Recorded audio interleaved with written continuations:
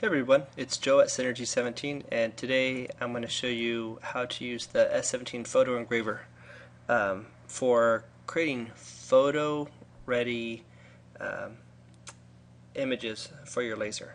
So anyways, I kind of did a sample of this a while back, but this is kind of like the final. I made one version 1, this is version 2.5 I believe. Let me see, yeah, version 2.5. So I added a few features. It looks kind of similar to the old one, but I'll show you what I've done. So let me just kind of go over everything right here. We have a sharpen image to kind of get the image, prepare it to get ready by sharpening and unsharpening certain parts of it. We have grayscale for some people who want to go to grayscale and then change the intensity of some of the levels. Then we finally have the convert to black and white. We have an option to set back to defaults, just like you opened it, and I'll show you what that does. We have some save setting options where you can choose some predefined settings that you saved before. We have an area here for exporting the file as JPEG, PNG, bitmap, and the DPI and the compression is for the JPEG and the PNG. This is simply browse where you're going to save it in the file name, and then we have about, kind of gives you some information about me and about the program. Help gives you some instructions on how to use it, and exit basically exits the app. And then we have, if you notice when you roll over certain things like this one, there's a little question mark on the icon. I'll tell you what that does. That just means it's clickable. So if I roll over that, it's clickable, that's clickable, that's clickable, that's clickable, and that's clickable. So anyways, I'll kind of show you what we can do. So let me exit out of this and start over like we're launching it for the first time. So if you have some predefined settings, I'm calling this the mini mode, where it's all compact. If I click on the expand, you'll see a lot more options here, and also when that says border grayscale options expand, you'll see more options here. So if you already know what you want, like you already have your settings made, if I choose like tile black paint, you'll see all these things kind of change into position. So let's say sample 1. See, there's invert colors checked, this moves over, all these things. So anyways, if you have a setting, you can choose it and it'll preload all the settings you had for that particular item you want to prepare your graphic for. So even though it's collapsed like this, whenever you change these, it is changing those options, you just don't see it. So it's a good way, like in case you want to keep this small and you just want to say, hey, I already know what I'm doing a half tone, or I'm doing a black tile, or I'm doing some leather, or whatever you're doing. You can simply do that and not worry about the options. But if you want to do more customization, you're going to want to expand some of these. So let's get started here.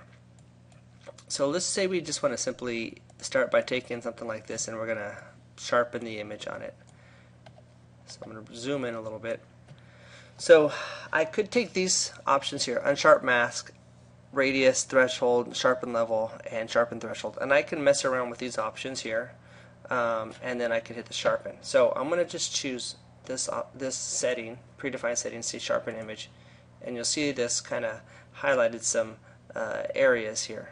Let me undo so you can kind of see what that did. Again, sharpen image, and you can see it change. Now let's say I want to change this, bump this way up. I'm just trying to show you what changes here. Doesn't matter. I'm just kind of going around with these different values just to see, show you. See how you saw the white kind of pop a little bit more here. I'll do it again, sharpen. So you can mess around with this and get this exactly how you want it to be. And or like I said, and once you kind of perfected how you like it for your type of material, you can save these settings here. So what I'm going to show you is I'm going to just click on the save settings, and it opens up this folder, and all they are simple text files, so you can make your own. So let's say I had a new one like sample 1. We'll just see what it's in there. So it just gives you basically these values, and these values, let me close this, are equivalent to what you see here. So if I chose the sample 1 here, you'll notice that this, it says 100, 100, 3, 3. Unsharp mask, sharpen level 1. So anyways, you can see all these numbers. And even though you don't see, there's the conversion intensity is right here, 75. The resolution is 250, which is here. Invert colors means I want it checked. If you put 0, it'll uncheck it. The conversion method, whether you want to do Jarvis, Stucky, or halftone, that's also what you put right here. The brightness, contrast, these ones are for the grayscale, and I'll show you that here. So let me open this back up. You'll see that the brightness is 20, contrast is 40, intensity is 71, and then you'll see a couple of options here that you don't see, which is degree, square, and LPI.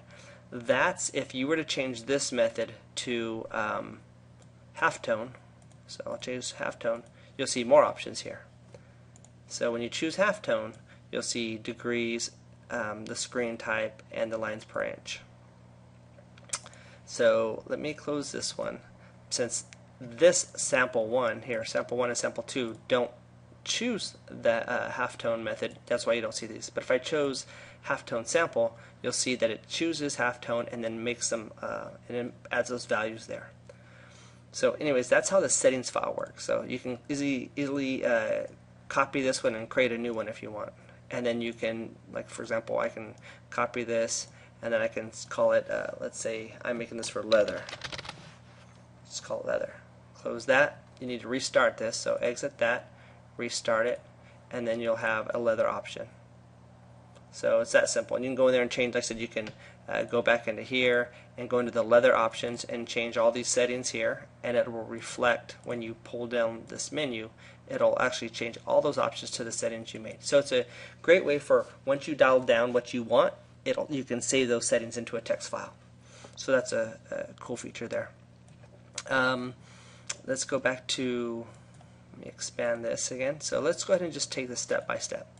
I'm going to take this guy and I'll choose this default one right here. So let's sharpen the image. Okay, now I'm going to open this here so you can see the grayscale options. I'm going to leave it the way it is here. I'm going to say grayscale, and so you notice that this changed it to a grayscale option here, and it applied, sorry, let me zoom out over here. It applied these options to the grayscale. So let me undo this, and just to show you, if I change this brightness really high, then hit grayscale, you'll see it's really bright and washed out. So let's go back to this option here. So anyways, grayscale, and then if you're ready to go and you're done, you can simply say convert to black and white, and it's going to use this method here with this intensity down here. So if I want to do the Stucky method, I can say convert to black and white, and you'll see that it's ready to go.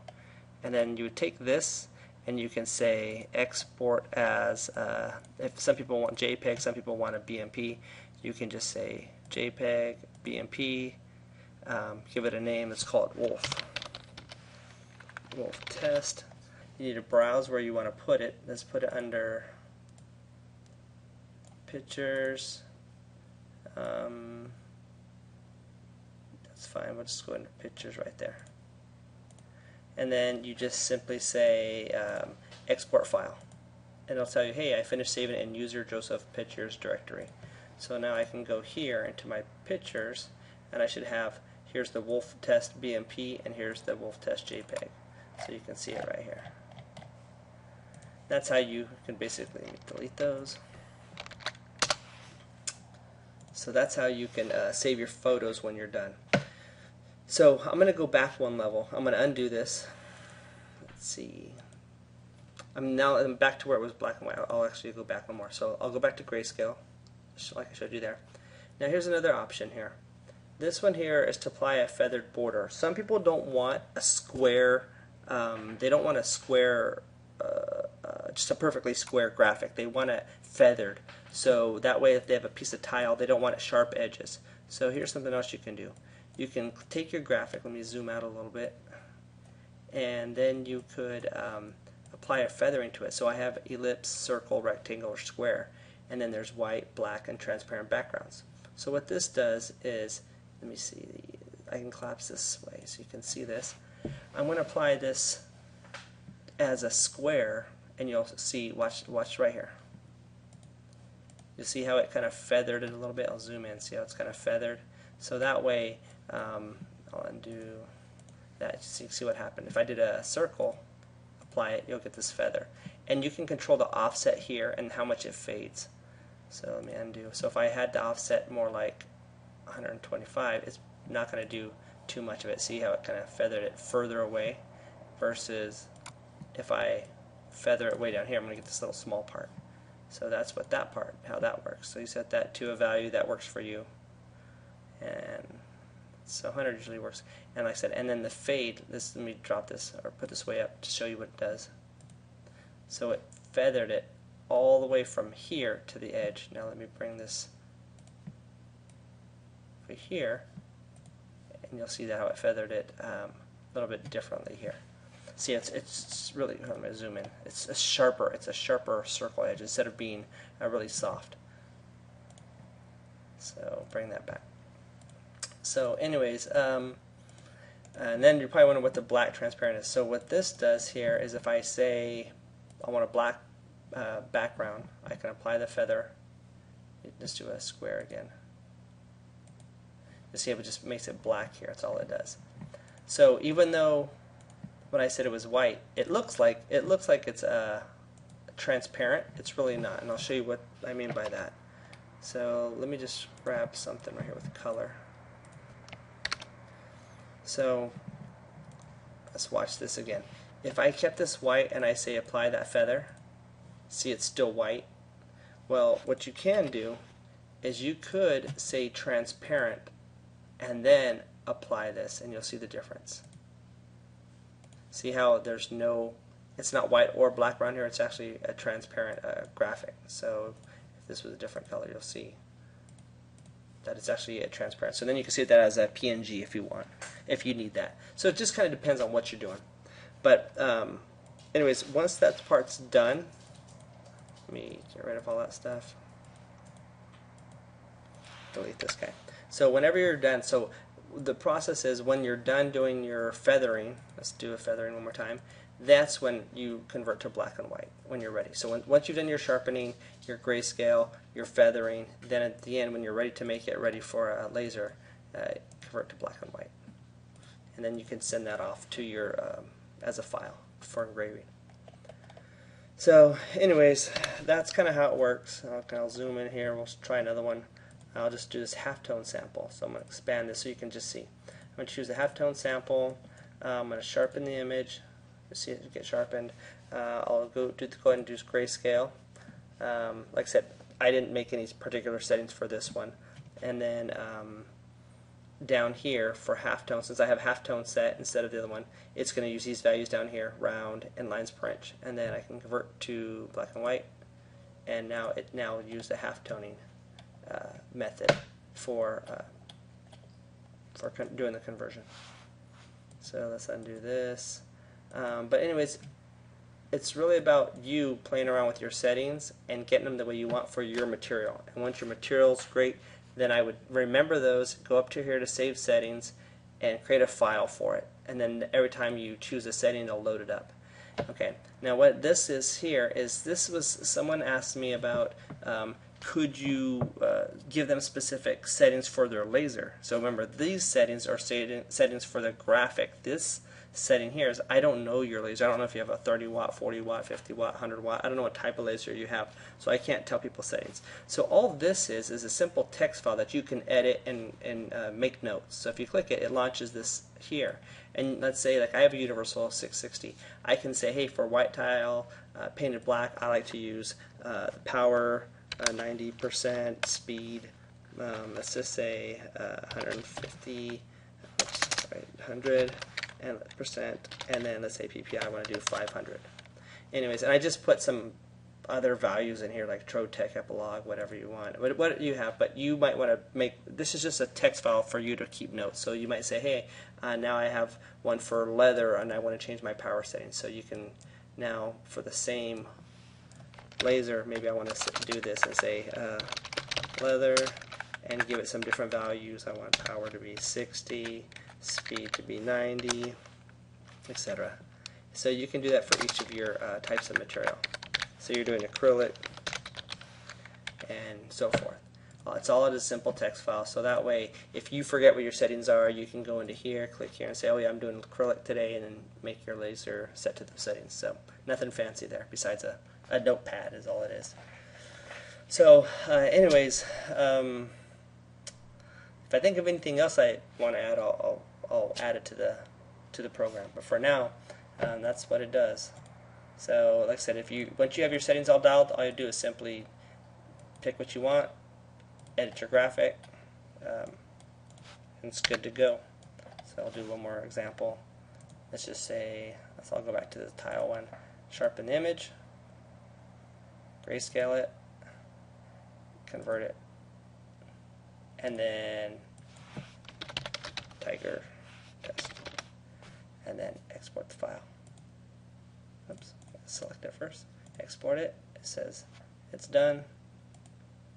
I can go back to my folder, and there's my BMP, and there's my JPEG. So anyways, hope you find it useful.